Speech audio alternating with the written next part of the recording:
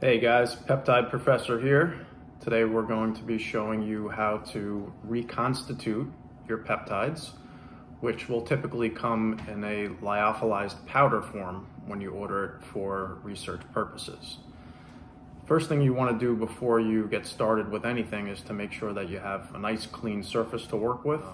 You want to minimize any risk of bacterial infection, so make sure you have a clean surface, and then always just lay down a clean paper towel on top of that, and then everything that you'll need to reconstitute the peptides is right here. So first you want to have your sterile alcohol prep pad, and then you'll be using a disposable insulin syringe, which is a 1 milliliter syringe, and I like to use the 31 gauge 5/16 inch insulin syringe. Okay, and that should obviously be in a sealed package when you take it out of the box. If for any reason it's not sealed, you want to make sure that you dispose of that immediately and take a new one. Then you'll also have your reconstitution solution. Okay, so that is a 1% benzyl alcohol solution with bacteriostatic water. And then of course you'll have your actual peptide, which comes in the lyophilized powder form. It's a very fine powder, so it's not highly visible. Okay, so we're all set, and we'll take it from here. All right, first thing we're going to do is use our alcohol prep pad, which I actually already did, and wipe the top of the bacteriostatic water. If it's a brand new bottle, you will pop off the cap, and it's already sterile underneath that, so you won't need to wipe it the first time, but I've already used this one, so I alcohol swab the top. And we're going to do the same thing. Just rub it for about 10-15 seconds or so. And then we're going to do the same thing with the actual peptide. So we simply pop off the top, and we can discard that. And then just give it a quick wipe with the alcohol prep pad. Again, it's already sterile, but I like to just wipe it anyway. And we'll let that dry. In the meantime, we're going to open up the insulin syringe. You're going to take this top cap off. Okay. And if you're not familiar with these, the 1 milliliter insulin syringe is 100 units. Okay, so 1 milliliter is 100 units, which is also known as cc's. So a cc is simply a unit. And what we're going to do to reconstitute our peptide is we're going to withdraw 3 milliliters of bacteriostatic water. So the 3 milliliters would be 3 full insulin syringes, and we're going to inject it into the peptide vial carefully and slowly. So this peptide is BPC-157.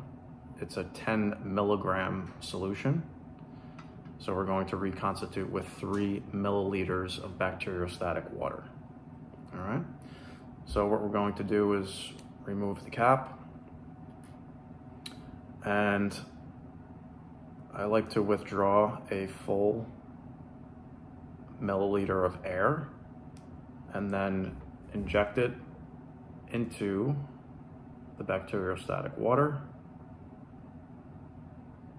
relatively slowly, and then keep the needle inside the bacteriostatic water vial, turn it upside down, and then you can withdraw. Again, we're doing 100 units or 1 full milliliter. The reason that we inject the air in is because there's a negative pressure inside of these vials, and it makes it a little bit easier to withdraw the liquid when you first inject air. So we've got it down to 100, and then I'm just going to turn it back over and then withdraw the syringe from the bacteriostatic water. Set that aside for the moment. Okay, so we've got our 1 milliliter of bacteriostatic water in the syringe, and we're going to insert that into the peptide BPC-157. Okay, so these lyophilized peptides are vacuum sealed. So when you insert the needle into the vial, there's a negative pressure, so you're going to feel it pull the bacteriostatic water into the vial, okay? So you don't want to inject it too quickly. So in other words, you want to keep your fingers here so that you can gradually hold the needle without it splashing the water into the peptide. So the peptides are very fragile. So what you want to do is never do it this way so that it splashes down into the peptide. You want to actually aim the needle into the corner of the vial and then slowly let the water drip down the side. And you can actually rotate the vial slightly side to side so that it's mixing as you're inserting. So again, you hold 2 fingers here and then 2 fingers on the vial. Okay, so you're going to see as I insert this in on an angle, it's going to start pulling the water from the syringe into the vial, and nice and slow. So I'm actually using my fingers here to just gently squeeze so it doesn't go too fast, and I'm just kind of guiding it in, okay? And we're just gonna rotate this around a little bit. So it's going in nice and slow, looking good so far, and we're good.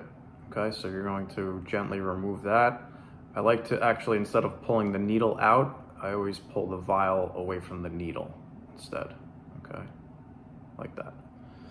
Otherwise, sometimes the needle will bend as you withdraw it from the vial, okay? So we're going to do that same exact thing 2 more times because we want 3 full milliliters to reconstitute the 10 milligram solution of the peptide. So I'm not gonna show doing that again because it's the same exact procedure, but we'll just do it 2 additional times. Okay, so I've now reconstituted the peptide with 3 milliliters of bacteriostatic water. And you can see even after just a couple of minutes, it looks like it's pretty much mixed up now. So you don't see any white powder at the bottom. It's just a clear solution. Okay, so I'll usually let it sit for about 15-20 minutes before actually withdrawing the peptide for use. If you're not going to use it right away, you want to make sure that you refrigerate the peptide. They should always be refrigerated after they've been reconstituted. When it's in lyophilized form, it does not need to be refrigerated, so you can just leave it at room temperature. What you also want to do is when you're ready to withdraw the solution for injection, as I mentioned earlier, the lyophilized products are vacuum sealed. Okay, so in order to actually access the peptide from the vial, it's oftentimes necessary to inject a full syringe of air, like we kind of did earlier with the Reconstitution solution. So you'll pull the syringe all the way down to the bottom, which is 100 units or 1 milliliter of air, and then you will insert it into the peptide vial, inject the air in first, and then that will allow you to withdraw the peptide in reconstituted form into the syringe much easier.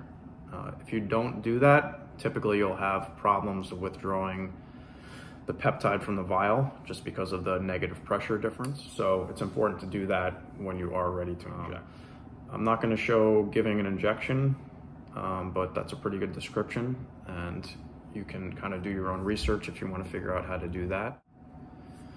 As far as a dosing protocol, so typically for BPC-157, you would want 500 micrograms of the peptide for each injection. So you can definitely start lower than that the first few times, just to be safe. So if you wanted to do 250 micrograms, that's suitable. You could even do 250 twice a day. But if you're just doing one daily injection, 500 micrograms is the recommended dosage. When you have a 10 milligram vial of the peptide, that's essentially 10,000 micrograms. And if we are putting in 3 milliliters of water, that's 300. So you would take 10,000 divided by 300, and that gives you 33.3. So for each unit that you withdraw on your insulin syringe, it's going to be 33.3 micrograms. So if you took 10 units, it would be 333 micrograms.